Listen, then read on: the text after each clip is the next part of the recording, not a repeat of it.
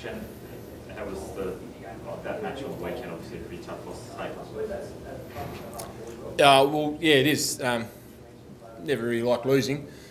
But when games are that close, either side can win, and it's only really little things that can be a difference in the game. So bounce of the ball, but I just got a big belief that if we do the basics well and do them well enough for long enough, that we'll end up winning those type of games. Do you take a lot of confidence out of the fact you really now know you can match it with Collingwood at the MCG if that comes into September? Yeah, but I think the best thing to take out of it is that we're playing some pretty good footy for good periods of time. So to play against the top sides, you have to be able to do that, and I think we're doing that. So that's a pleasing thing. Shannon, the back line, some of the young guys that have come in, like Jacob Brennan, etc. What have you made of them this season, their development? Yeah, it's been fantastic. Breno's been playing a very good role for us, and he's been in some good waffle form. And Mitch Brown's come in and done pretty well. Adam Selwood, Pat McGinnis have been going through there as well. But I think that's the best thing about our side at the moment is we have a game plan that everyone understands and how we want to play. So when blokes come in, they can fulfil their role, and by blokes having good waffle form, they can come in, play well. Because if you get to a game late in the year or a finals game, you need to make sure you're playing well, understand what we're trying to do, and you can come in and you can hold your spot. Do you know how Adam's going? Should we expect him back? I actually don't, but I think he'd have to be close to being available this week. Yeah. Are Collingwood the best side you played this year? Yeah, probably. I think we've played Hawthorn and Carlton as well. Hawthorn is a tough game here in the wet, but yeah, it's just they've got a very even spread of players, so their mids, forwards and backs play pretty well. How did you see Bo's impact on the game yesterday, mate? Yeah, good. Bo's been having a very good year for us, and we're happy with the way he's been going. He stands under the ball, reads the ball well, runs really reasonably well, and uses the ball. So we're happy with the way Bo's going, and the same as the backline. I think as a backline group, we're going pretty well. Do you mind the way, as you said, stands under the ball and backs back into it? There's always guys that smash it. Yeah, he does that very well, Bo, and I think that's one of the strengths that he brings to the game. And he plays his role well and plays to his strengths really well. I like to be able to take the game on and try to play football in a positive way. So whether sides want to tag or go one-on-one, that's up to their game structure and their game plan. But I like playing one-on-one, and as a defender, it doesn't matter too much if a bloke wants to follow you around or if you're trying to play on him. So I just enjoy playing one-on-one football. Most sides try to get a drop-off as well.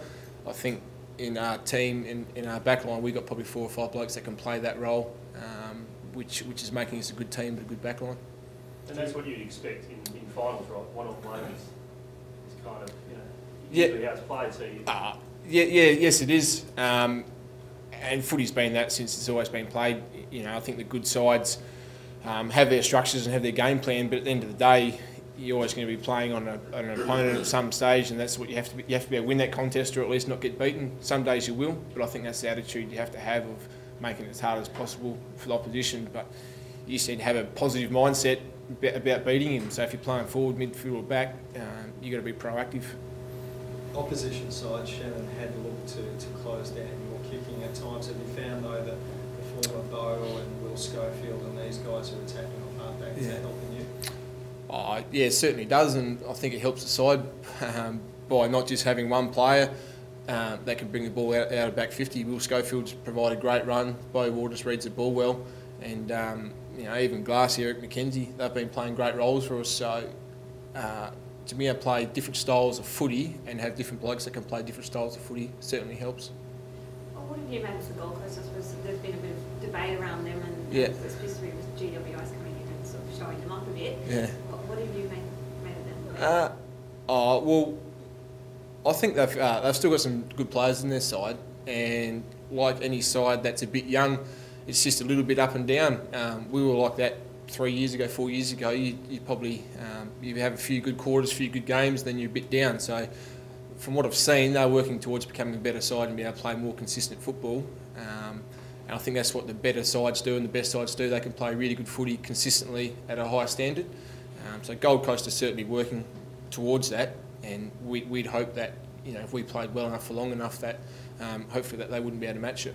What's the difference between preparing for the top team one week and the bottom team the next week? Yeah, nothing, mate.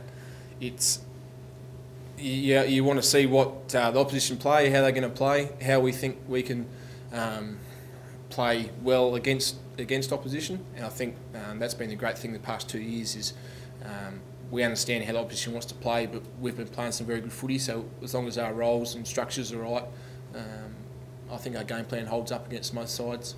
People were saying, given the quality of the game against yourselves and Collingwood on the weekend, that it could easily be a grand final matchup. Are you looking at things thinking you're still not a sure thing for the top four yet?